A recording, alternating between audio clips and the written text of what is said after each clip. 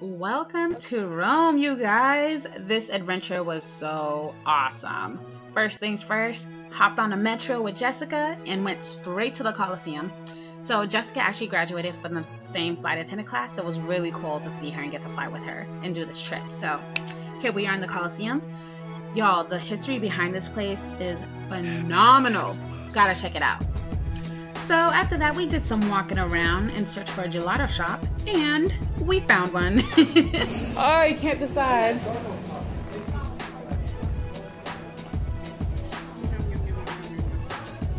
Y'all, it took me forever to decide on a flavor.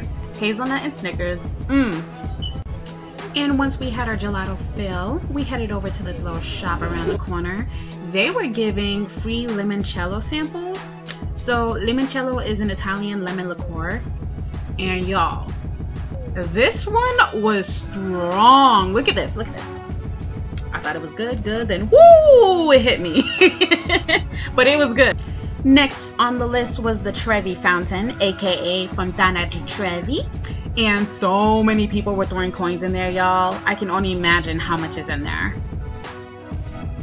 Last but not least, we headed to Locarno for a late lunch, early dinner. And you know, I had to get some wine tasting going up in there before I had my meal.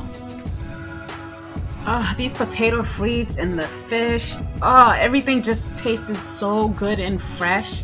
I love international cuisine. That's how you taste wine.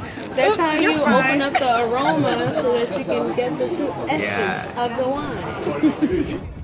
I don't know if y'all peeped that, but he was trying to feed me my drink.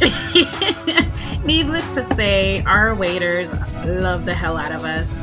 These Italian men love them some black women. That's what I found out on this trip. That is the big secret of Rome for me. Oh, thank you. Yep, that is another free shot of limoncello for us and some chocolate. Y'all, we were spoiled.